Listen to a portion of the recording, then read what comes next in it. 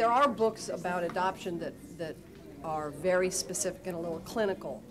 This is certainly the first one that I've ever seen that deals with it on any level of humor and also in celebration, because I think most people talk about adoption in a really sort of quiet, hushed voice, like they do about a bad illness. This is Zipporah, and Zipporah was the first person at my first book signing for this book to buy the book, and she was the first one to get it signed, and she's the first one in the front row. And so it says she's the first one who got the first signed book. Say hi, you have to look up.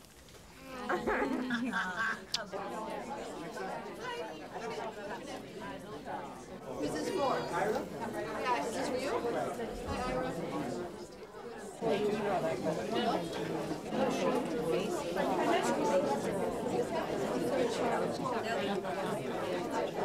I have vowed not to. Oh, our friend is the illustrator. Oh.